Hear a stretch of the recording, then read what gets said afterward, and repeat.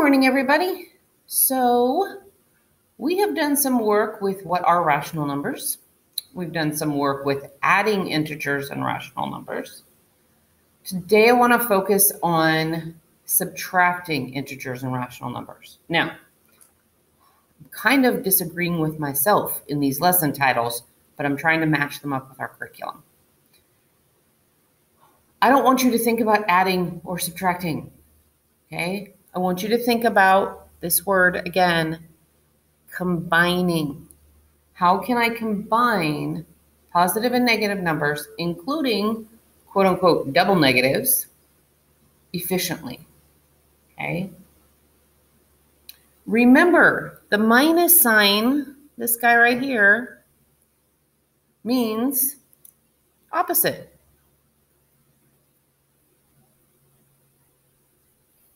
So, -6 is the opposite of 6.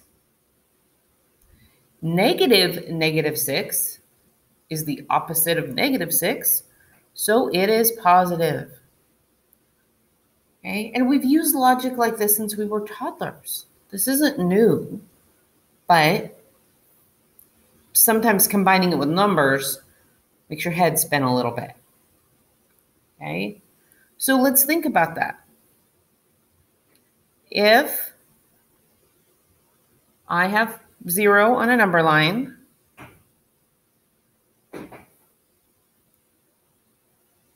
okay, and I put 6 here. And I said, well, what's the opposite of 6? You guys would say,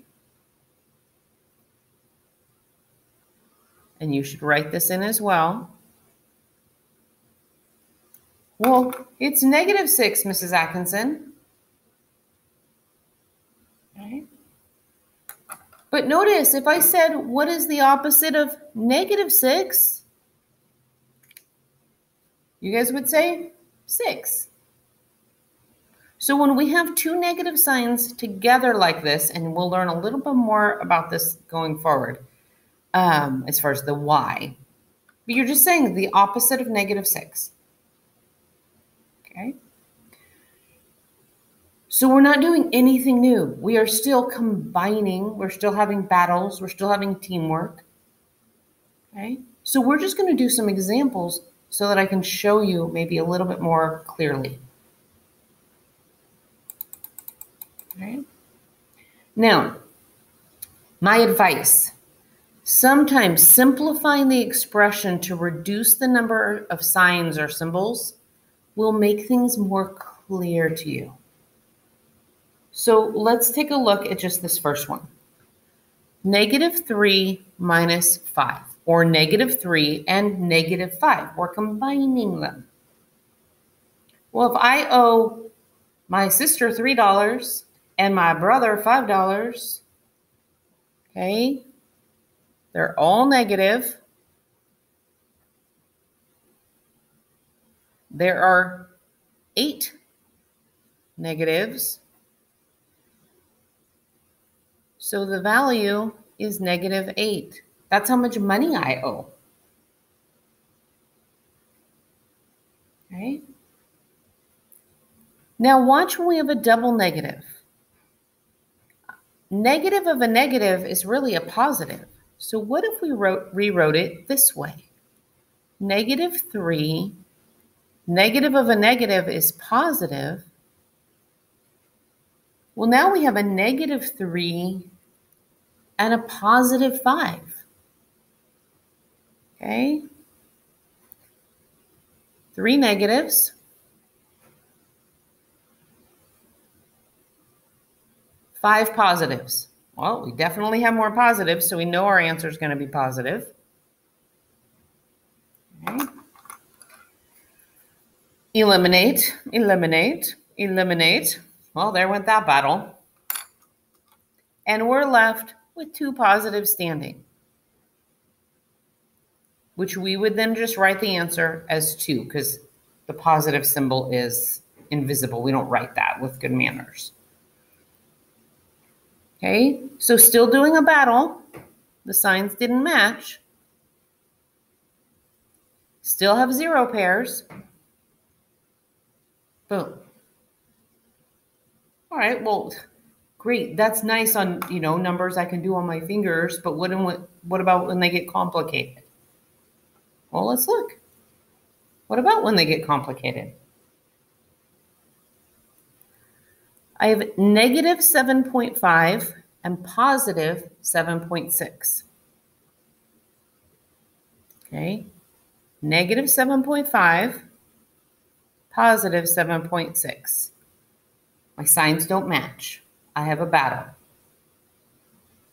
This is the bigger distance from 0. This is the bigger absolute value. So I know my answer is positive. By how much?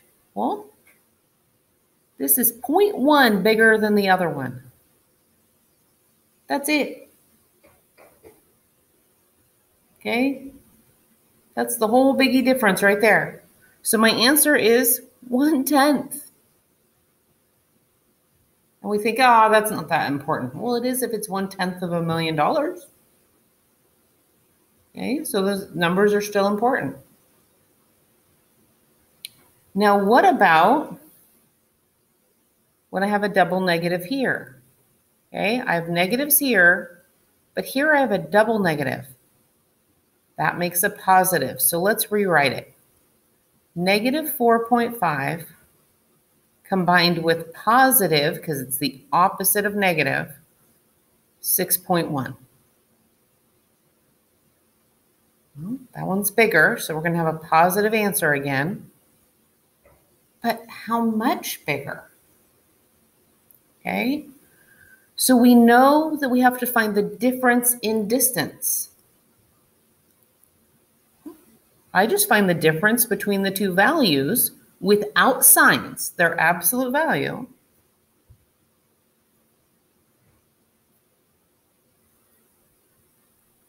$1.6. So are you guys going to get practice with your work with decimals and fractions? Absolutely you are. Okay. But notice that the greater sign wins. Okay. So go ahead and give some of these a try.